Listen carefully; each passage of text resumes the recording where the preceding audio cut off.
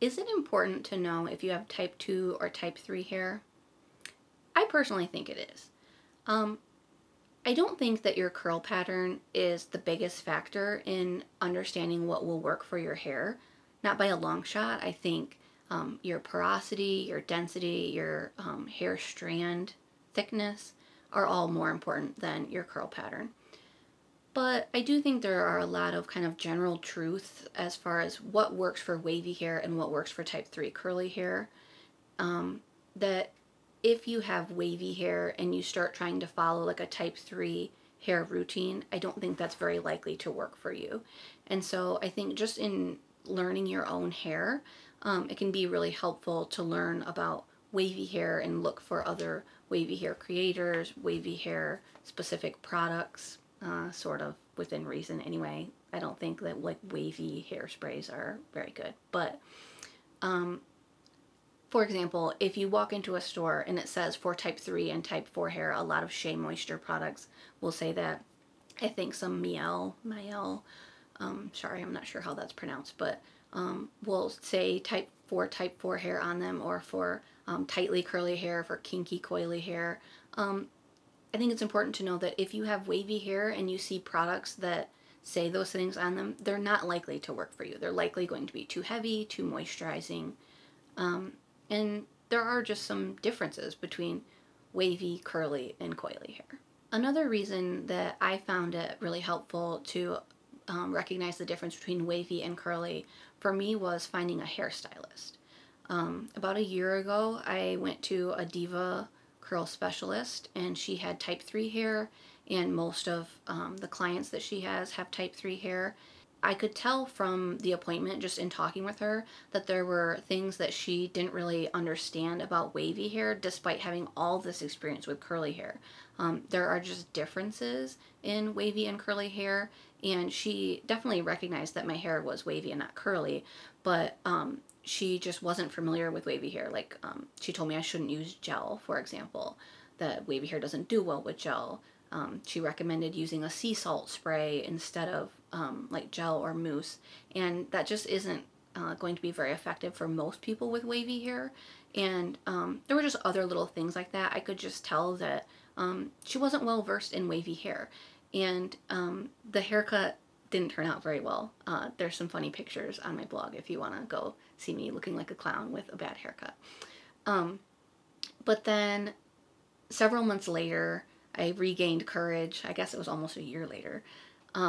And I thought I wanted to try a curl cut again, but I specifically tried seeking out somebody who was really familiar with wavy hair. The woman I wound up going to actually has wavy hair herself, and I could tell from her Instagram, she posts lots of before and after of the haircuts that she does, that she has a lot of wavy hair clients. And so when I wrote about this on my blog, I called her a wavy specialist. She doesn't actually refer to herself that way, but just somebody who had a lot of experience with wavy hair. And my haircut was better, and my experience with just talking to her, I could just tell that she totally understood my hair type. I learned lots of helpful information from her. It was just a much better experience. And so knowing if you're wavy or curly might make a difference in the hair specialist that you want to see, and in your experience in seeing somebody, depending on whether they kind of specialize more in wavy hair or curly hair. So what are some common differences between wavy and curly hair? Now, I really think that porosity, density, and hair strand thickness are more important than wavy or curly, but there are some general truths about what works for wavy hair and what works for curly hair, and so I thought I'd go over some of those. Generally, curly hair has a more durable curl pattern, and so people with type 3 hair are more likely to be able to use shampoo and conditioner and nothing else, and their hair is still going to look pretty obviously curly.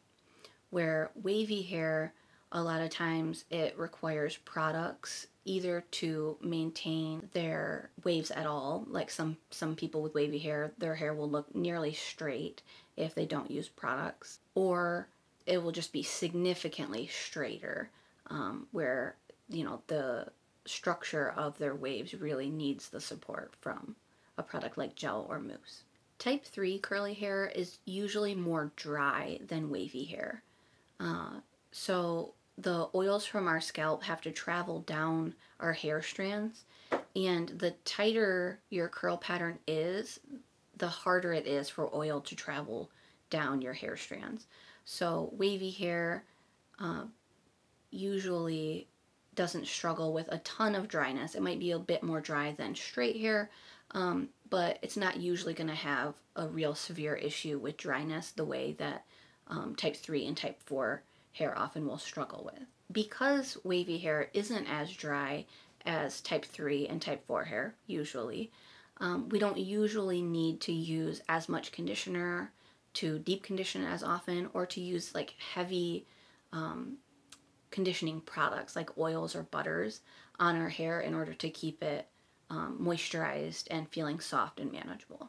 Wavy hair usually needs harder hold than type 3 hair.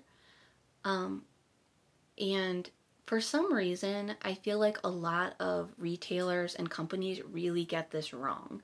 I know that if you go to Ulta and you click on like their wavy hair section, it will tell you that wavy hair does best with very light hold.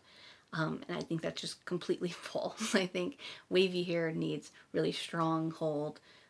Curly hair kind of needs a more medium hold. Generally, wavy hair needs a harder hold because the curl pattern is just less durable on its own, so it needs that extra support from hold.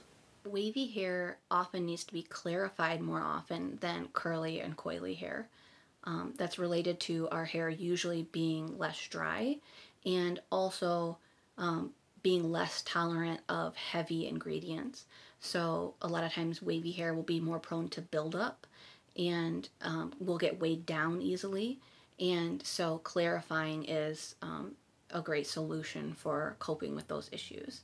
And kind of the upside of that is that because our hair usually isn't as dry, we can clarify more often or use stronger shampoos more often without it stripping our hair or being too drying on our hair, causing issues with the look or feel that we want in our hair.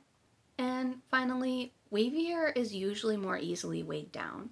Some people with wavy hair do struggle a bit with dryness, but even if you feel like your hair is dry and you're looking to get it more conditioned, you still usually want to avoid heavy products, products with lots of oils or butters. Wavy hair that's dry often does well by adding hydration, by adding water, more so than adding lots of heavy conditioners.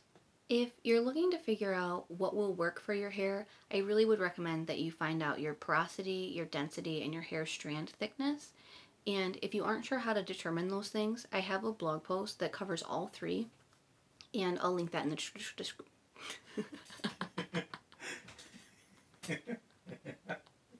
And I have a blog post that covers how to determine all three of those hair properties. I'll link that in the I'll link that below. Okay. Description. I have a blog post that covers all three of those hair properties and how to figure out which one you have. And I'll link that in the box below.